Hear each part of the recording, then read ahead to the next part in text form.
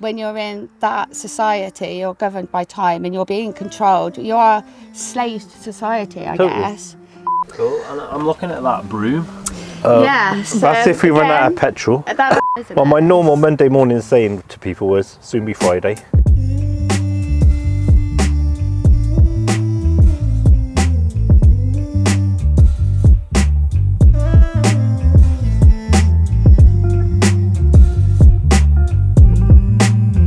Alright guys, welcome back to another video. Today we're meeting up with Billie and Steve, otherwise known as Non-Lost Souls, and they're living full time in the van. They've done an absolutely incredible job on the conversion, so definitely stick around for the full tour. Let us know in the comments what you think of the video, and if you want to support what we do here, make sure you give us a like and a sub. Back to it.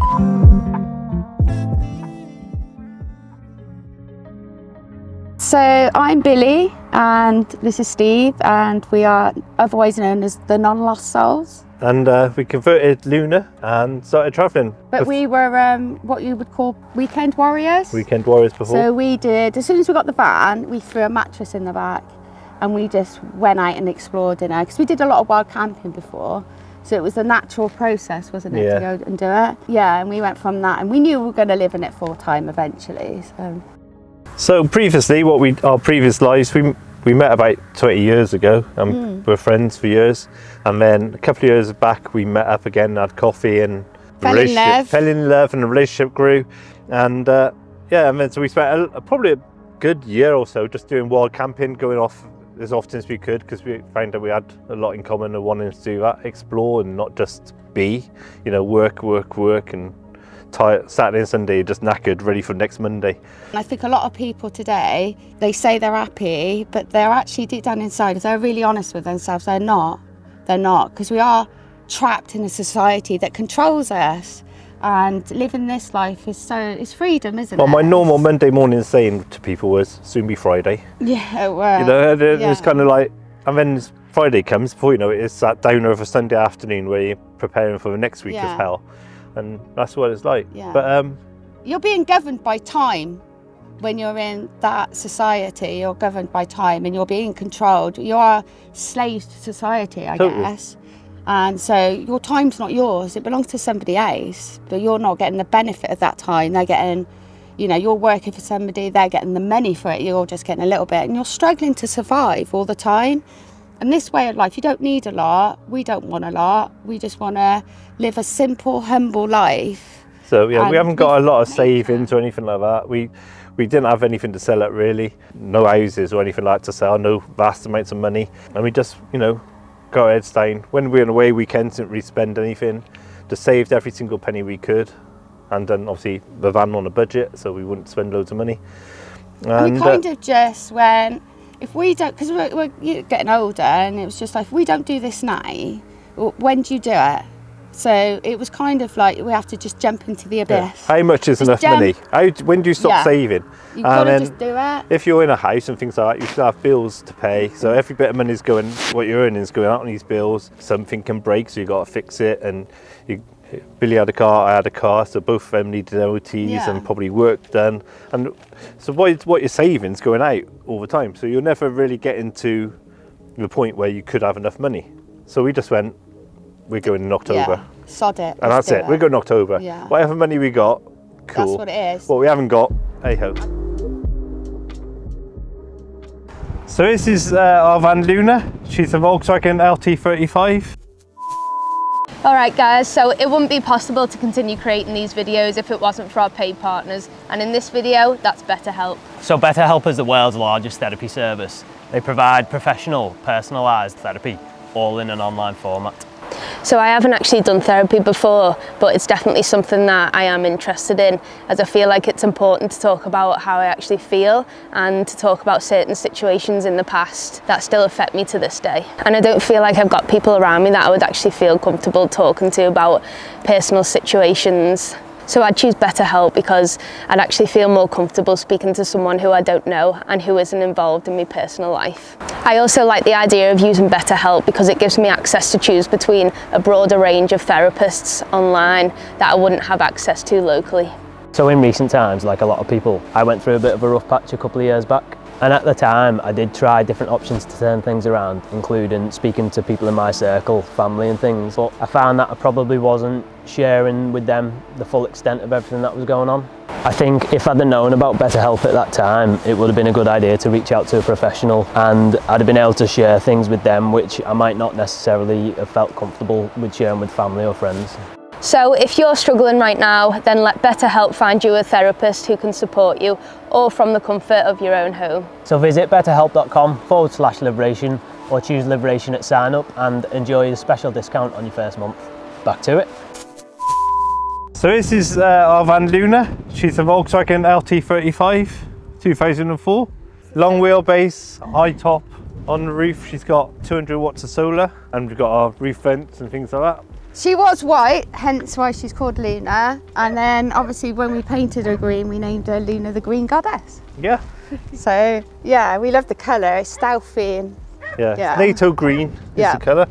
Yeah, so on the roof we've got 200 watts of solar, we've got air vent at the front, and we've got just a roof light window at the back, so we can look out, because that's what we like to do a lot of. Yeah, going around, got nice dents. Yeah, so this is the back doors. These are our porthole windows, which are again very good for sort of spying out of. Yeah. They open inward, so we can open, so when we're inside we can look out and stuff like that. So just inside we've got our sort of pews which I made. Under our seats we have a nice storage area. Got tools on that side, and this is where all the bedding goes in this side. These doors, or this one doesn't want to stay open, but these doors are open quite a lot, and we just sort of sit there and just admire the scenery just around. take it in, or at the side. Or we sit on the side door and look out at the scenery. But we like portholes because they're kind of little discreet. Yeah. And then we got the raven on them to make it more our mark. Yeah. Yeah, so this is our side window which opens, one of the side windows. This is above the kitchen area, and then we have our thing for electric hookup, so we can, if we have to, go and charge up a battery. Fully off grid. We've used the electric hookup one just to charge up batteries, because we haven't got lithium or anything. We've got just lead acid batteries at the moment, 330 amp hour, and they've taken a bit of battering obviously because we haven't got any solar coming in at this time of year. But come summertime, springtime, summertime, when the weather's better, we don't do campsites. We don't pay to park anywhere if we can. If we can, we don't like paying to park. We try and park somewhere like this all the time. Not probably as popular as this, where the parking bays are. We'd probably be maybe down the further road where it's just down the road there's a river with like a little parking next to the bridge, and we'd probably park in there more than here. Yeah, views like this is what draws us. A majority of the time it is hidden off the road in like a little wooden cove sort of area, just out of sight, out of mind. Yeah, out of sight. We like to be out of sight just because we just like that peacefulness of it. So, but you know, we'll do street parking if we have to. Yeah, we'll go wherever we have to. I mean, again, it's not all sunsets and unicorns and whatever, rainbows. It's, you know, sometimes you have to go in an industrial estate or on stealth mode in the back street somewhere. Yeah. You'll do what you got to do, but the majority of the time it's going to be something like backdrops like this. Yeah. It's not right for everybody, but for us it's the best thing. All that stress that you carry with you, the bills that are coming in, and getting up in the morning to go to a work that you can't bloody stand, really. Yeah, it's gone. Yeah, it's all gone. Just blown away. And I find that you're not living in the moment, that now moment, whereas now I wake up and I'm living in this moment right here. I'm living this moment. I'm not thinking about what I'm going to have for tea. I'm not thinking about tomorrow or next week or next year. I'm thinking about now. And then that's how I get to appreciate my life so much more and realise I am so humbledly blessed and so lucky, really, to live this sort of lifestyle. And again, with the actual being in work, like I said, you're wishing Monday to come, Saturday, and you're looking forward to that holiday you spent God knows how many thousand from in like 3 months' time, and you're just literally wishing life away. You are. You know, you're not living life, you're not living now, you're not sort of seeing like mountains and amazing things. You're just good, I've got to work, I've got to do this, I've got a bill to pay, I've got this holiday in March, everything will be lovely. Yeah. And then that week goes and you're back to it till next holiday. So when we bought Luna, she was a plain white works van, and she cost us £2,400 to buy. We spent probably, in total, we think it's just over sort of 7,000 doing it all out. But that £7,000, that's including the price of Luna as well. And that's over just over a year of building the van.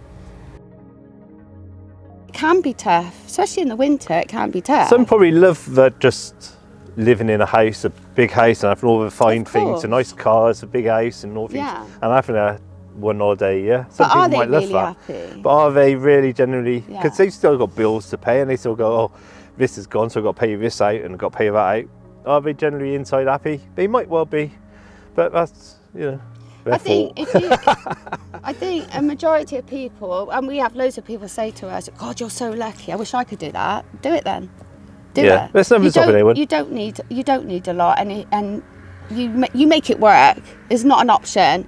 You want to live this life, then you make it work. And we've said, isn't it? There's no way we're going back to that lifestyle again. We will make this work. We make crafty, witchy stuff. So that I had before we did this anyway. So we've got that little income that comes in, and you can get a job anywhere. You can go work on a farmer's land. You could go work in a bar. You know, we do have to work now and again, but it's when we choose to. And we're very frugal, aren't we? And we were before. But it's living within your means. Yeah. And, you know, what money we've got is what we've got. Yeah. You don't need much. You just need somewhere to sleep at night, somewhere warm, somewhere and to eat. I think some of the snobbery within van life, where you get some of the harassment, we haven't had any, luckily. No, but where never. you get the people beeping their horns and things like that could be because a form of jealousy. You know, people always look at it as a bad thing. They're just kind of like, oh, look at them scrounging off the government and do it, and I've got to go work every day to fund that, and because they don't really understand the whole thing behind it. You know, we don't take off anybody. You know, anything we have is our own earnings from our shop or anything like that. You know, we don't beg, we don't take off government. You know, and we have to pay our way just like everyone else. We have to pay the vehicle tax, insurance, like you said. And we do, and we're respectful wherever we park at, because, you know, this is our home. What would you say your favourite thing and least favourite thing about living this way is? All the time with Billy. It's true. I don't have to miss Billy when I go to work.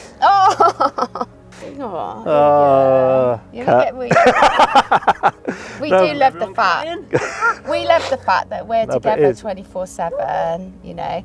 It's we amazing. poop in front of each other. You know, that's an intimacy in itself. You know, we've always been close, haven't we? Like I said, it's that time we get spent together all the time. We get to see the world through each other's eyes properly. You know. To say there's anything I dislike about it, I can't honestly say anything to dislike about it. I think the only thing that I think I get a bit narky about is, like, you find these beautiful park hubs and there's massive signs saying no overnight parking. You're like, why? No one's here. I'm not hurting anyone. I'm in the middle of nowhere. Why? But you respect it. You move on. I think that's the thing, going back at what a lot of people do with the van life thing, because they see all the Facebook and Instagram looking at lovely sunset with our back doors and our feet dangling out the back door. They see all these lovely shots and go, how amazing it is. And when you come out and go, oh, actually it's really cold tonight, and you know, I've got no signal on my phone, and we've got this and we haven't got that. Yeah, because you've still got to find water. So you're always constantly watching what solar you've got. It's an obsession. The diesel on tonight? Have we got enough gas for cooking? So you are kind of governed by things like that. But and it can be quite cold. And like going out for a walk and it's wet and you're coming in, you haven't always got the space to dry your wet coat, or the dog's wet and he's a bit smelly and he's angry because he won't let you wash him. But and I tell you what I will say to people who do want to do this. Buy an umbrella. No, is buy that van. It doesn't have to, it can be cheap as anything. Buy that van and throw whatever you need into that van and fucking do it. You don't need the fancy van. You don't need it. Your mattress, you need a cooking stove, and you need somewhere to go to the toilet, a bucket, and you need water. That's it. Go and do it. You don't need a lot of money to do it, as long as you've got your insurance and everything. Just do it. Alright, so this is the inside of the van at the back. This is the inside of the van at the back. This is our home. This is our home. It's quite rustic, isn't it? It's just kind of what came about, really. A lot of it's all recycled, majority of it. Like old copper pipes and bits and pieces like that. And this was made out of pallets that we got from work. Old set of drawers we had.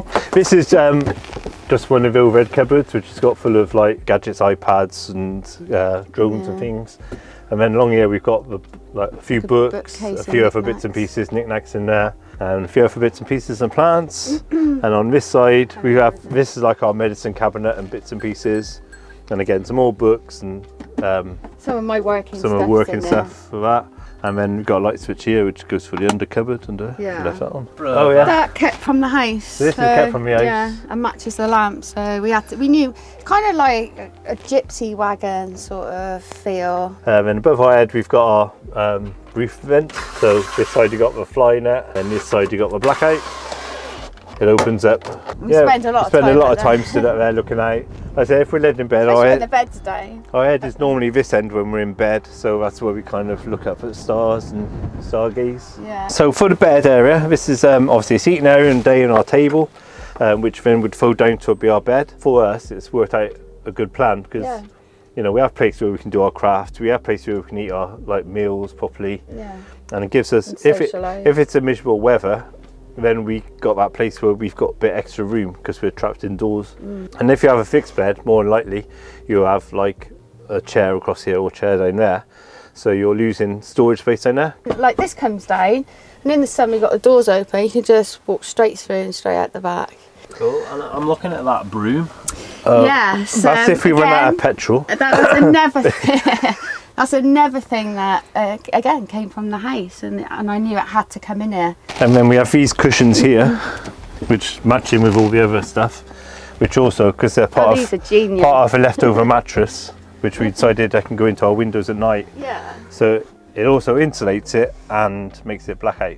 But it's got dual purpose. I love dual purpose. Anything that's got like more than one thing you can use it for, I love that. Oh, it's like these. I mean, these are dual purpose. These aren't cushions. These have got clothes and jumpers and blankets in. So the sink was a jam pan we got on Facebook Market. The tap, with that, you just press a button and water's on. Yeah. Water's off. But we've got a wicked heating system as well. Yeah, we don't have hot water system as some vans might have or anything like that. What we do have is a flask. So every morning we make our cup of coffee, we fill it up with 2.5 litres of water every morning, have 2 coffees each, and then we fill this up, and that lasts us a day with hot water. Yeah. So then we can have more coffee, we can do our washing up, we can wash ourselves, do all that. With, brilliant. And it stays warm for like 30 hours apparently. So we've got 300 amp hours of battery under the passenger seat, so that powers all of our electric. We also have EcoFlow in the cupboard, which powers our 240 side of it. In the summertime we just use the lead acid batteries, leisure batteries, which go into an inverter, and that powers our 240, because we do have a 240 fridge freezer as well. Yeah. A domestic house fridge freezer. So the kettle, again, that was a Facebook Market, I think £20. And then we got the oven, was free, that came out of a camper van. We went to get it and the guy said, oh, you can just have it. So like things like this all come from the house really, nothing's been bought to go in here. So it's just all, just stuff we already had. So this is our door to the cab area. So we can look off the cab area at night, have a separate door, so we're totally away from that, and therefore even more stealth mode because we've got blinds in and no one knows we're there. And then we open that, and on the inside we've got a bookcase, and then here's our wardrobe basically. So in this side here we've got all our clothes, solar panel for the EcoFlow we've got a gas box which holds a 7 kilogram gas bottle. Yeah, it's just basically storage and and we've got the electric systems in there as well. Yeah, this part here at the moment is a chair, again with cushion with lots of storage, but in time this will come off and then this will be our log burner. And then a little shelf just above the door, side door, spice rack. A spice rack, because you can't have a van if you haven't got a spice rack apparently. It's not van life. It's just home on wheels really, it's an apartment on wheels as somebody once said. Again, we strip wash mainly there with the hot water. Yeah, so wet wipes, and then showers, like, you know, Fort William has a shower, £2 for 5 minutes I think the shower is there. So we do that a lot. Motorway services have a lot of showers. Yeah, they do. Things like that. A diesel heater down there, so drop the water over makes it nice and warm, so when you strip wash and stuff. Yeah. Because you don't want to do it when it's cold, it's not fun at all. And that's what storage space, got a bit of storage space up here. That's as what well. Tea towels and yeah, and of course this is the storage space for the toilet. Yeah, that's our toilet in there. Yeah, our toilet's hidden away in there with like a which is just a bucket. Which is a bucket and bags. Just a bucket. And we have a foldable bucket. But basically our water, all we have, apart from flask, we have 25 litres of water here, and we have a 10 litre which is for our wastewater at the moment. We also have another 25 litres which unfortunately is leaking, which is in the front, which we swap them over. Carry about 50 litres of water with us at all times. Yeah, there's no right way or wrong way to do it, just do what you feel. Exactly. But yeah, we're really proud that we've done this ourselves, and we had no experience either. We just YouTube, winged it. Steve is a maintenance manager, build so a maintenance person, so I know stuff. But so he knows stuff, and we just did it and got on with it, really. Yeah. I think this is our time now. We've worked all our adult life. We've brought children up and they're adults now, and it's our time now. You could go out tomorrow and get run over. You could have a heart attack. You could do something which not extreme as that. You might break your leg or hip and something, and you can't really do the adventure, really. You can kind of drive somewhere and go, "Oh, it looks lovely. Should we walk up this hill?" No, can't do it. When we were putting money by, weren't we, preparing to go full time, you'd have a really shit day at work or something, and I said to you many a time, "I'll go now, sod it, we'll make it work, I'll go now, let's just do it." There's many texts you used to get off me going, "I don't think I'm going to last for the day." Yeah. I don't think I could do it. So the future for us, at the moment we have absolutely no plans of what we're doing or where we go. But I do know I'm not going back to that. No, life. we can't go back to that, Never. being pushed down again and miserable. We have talked about if we get to a certain point where health reasons or anything, we can't do living in a van anymore. We will always have a van to go off and do back to the weekend warrior sort of situation. But it'll be some still very alternate lifestyle. Yeah. So whether it is like a in the hut somewhere or something, it's never going to be back to a town with a flat and that. It's never going to be that. It'll be some alternative life. Yeah. So thanks for watching. We are the Non-Lost Souls. You can find us on YouTube, Facebook, Instagram, TikTok, and all the other usual things. And we also have a shop. We do. It's a pagan witchy related store that we make crafty things as we go along, and you can find that as Sacred Dragonfly, and that's on Facebook and eBay. And thanks for watching. Thanks for watching. And just briefly, safe travels. In one sentence, where did Non-Lost Souls come from? Oh, don't this is getting quiet. This is getting quiet. You say. Right. Okay, so Non-Lost Souls came from, we were both a bit lost, and we're both lost souls, but then we found each other, and now we're not lost. So it's Non-Lost Souls. The Non-Lost Souls. Isn't that cute? Love it. Love it. He's a soppy bastard. Oh, softy, aren't you? He is.